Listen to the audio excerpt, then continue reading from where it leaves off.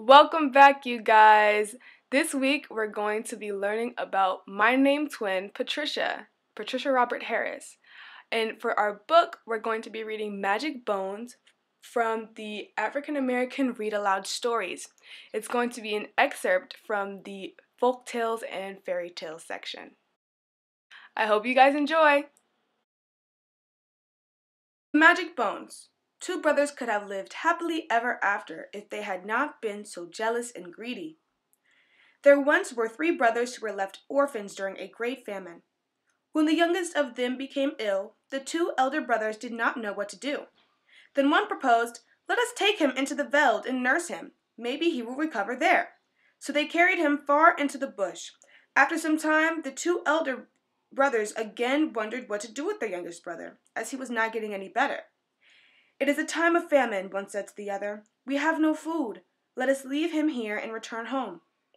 When the sick one heard this, he pleaded, "Please do not leave me here, alone." But they left him, and they went on their way. Eventually, the youngest brother recovered and began to set snares to catch game. One day, he set his snares on the site of an old village. Next morning, when he came to check them, he found an old man caught in one of them. He stood some distance away, afraid to go nearer, but the old man called out, "Come nearer, boy, come here to me." When the boy approached, the old man asked, "Who told you to set snares here?" "No one," the boy said, "but I was hungry. How was I to eat?" "Put your hand into my bag," said the old man, "and draw out my magic bones." The boy did as he was bid. "Do you want some porridge?" asked the old man. "Yes," the boy answered quickly, "for I am very hungry." "Throw the bones and say, 'Let porridge come forth at once.'" The boy did so, and behold, porridge came forth. As the boy ate, the old man said, "I shall die soon. My name is Jedembimbida, which means jumping shin bone. Don't forget that name when I am dead, for I am leaving it to you. When you wander about, you will reach a wide plain. Throw the bones, and you will get a dwelling and all you desire." With that, the old man died. The boy wandered and at last came to a wide plain. He threw the bones, saying, "Let there be a large village and lots of food." Instantly, a large village full of people appeared. Many came out shouting, "Jedempimbida," begging for food, for there was another great famine. Now the two brothers who had left their brother in the bush heard from others that there was a chief named Jedempimbida who had plenty of food. So they decided to go to him in hopes of obtaining something to eat. The chief saw them coming, clapping their hands in salutation, shouting, "Jedempimbida." He gave each a bowl of milk and asked them to drink, then said, "Have you forgotten me? I am your youngest brother, the one you left in the bush." When they heard this, they wept. "We left our brother in the veld when hunger overcame us. Please forgive us." Then the chief gave wives to each and said, "My brothers, stay here and live with me. Look upon this place as yours." At first the brothers were very happy, but after several months they became envious and said to each other, "Why should our younger brother be chief when we are the elders?" They went to their brother's wife to find out the secret of how he had obtained so large a village. They flattered her until she told them the secret.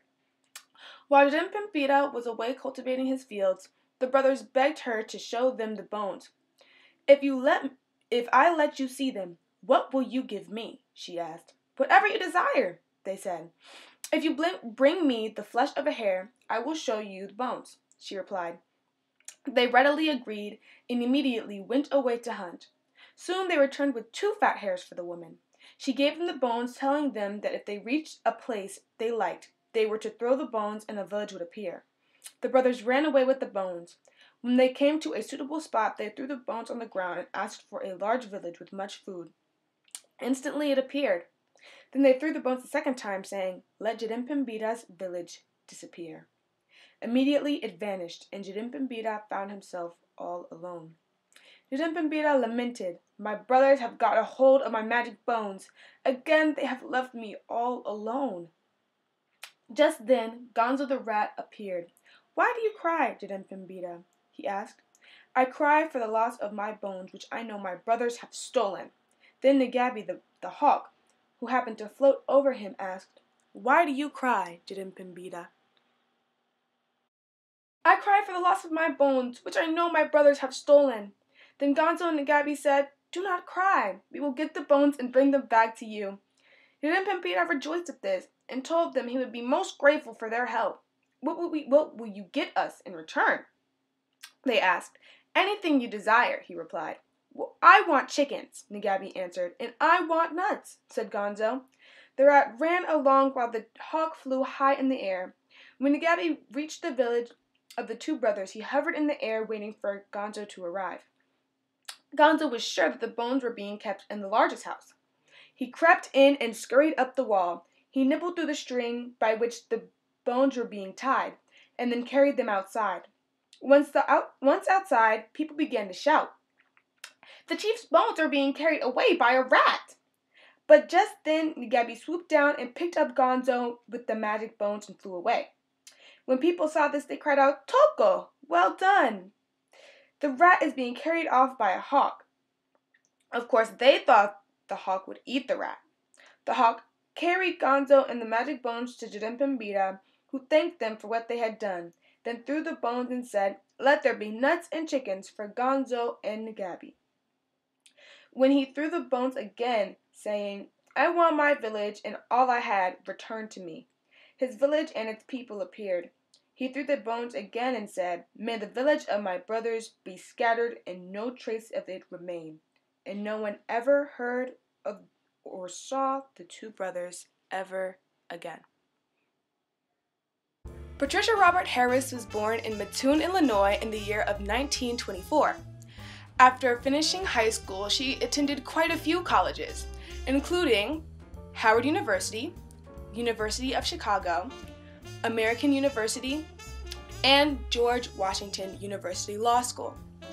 After finishing schooling, she took her first official job as the director of the American Council on Human Rights and was the assistant director of the Civil Rights Agency of the American Council on Human Rights. She would continue to chair and co-chair a couple other organizations, as well as being named the U.S. Ambassador of Luxembourg in 1965. And she would be the first Black woman to be awarded this role in the history of the United States until 1967. In the year of 1969, she was a full professor at Howard University and was a dean as well until she resigned later that year.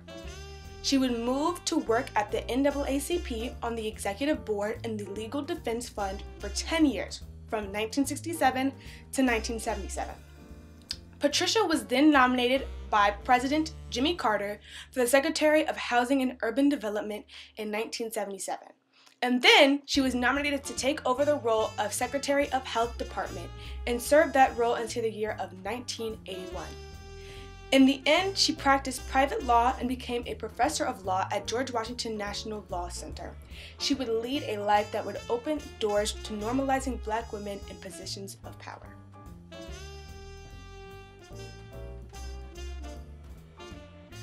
Thanks again for joining me this week, you guys. I hope you guys learned something new.